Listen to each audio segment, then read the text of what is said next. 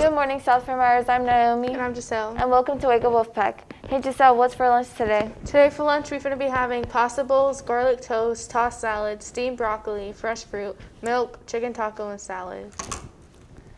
Sounds good. Seniors, listen up. If you are headed to college next year and would like more information on FAFSA and financial aid, the district will be hosting an online informational session tomorrow night from 5:30 to 6:30. The link to register is listed on the screen. Make sure you take advantage of this information, Wolfpack. Don't forget, next week is Homecoming Spirit Week. On Monday is Pajama Day. Don't get caught sleeping. Aloha Tuesday is Ohana Day. Spooky Wednesday is Disney Costume Day. Thursday, you gotta rock South's colors, and Friday's pink out, so don't miss out.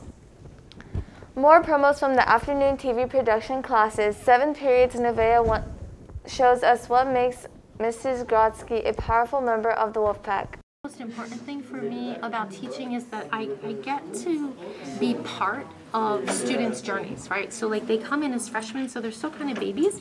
Classes are the places where you see the most growth, right? So even just you and Miss Kennedy, right? So you get to see how much their lives change. In school, the kids are wonderful. They're respectful and they're very well behaved, but the thing they don't have is that edge that high schoolers bring, because high schoolers want to challenge you.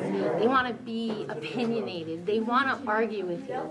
So by giving them content that lets them argue their position, you can see them get excited about learning. That's all for the morning news. Let's send it to sports.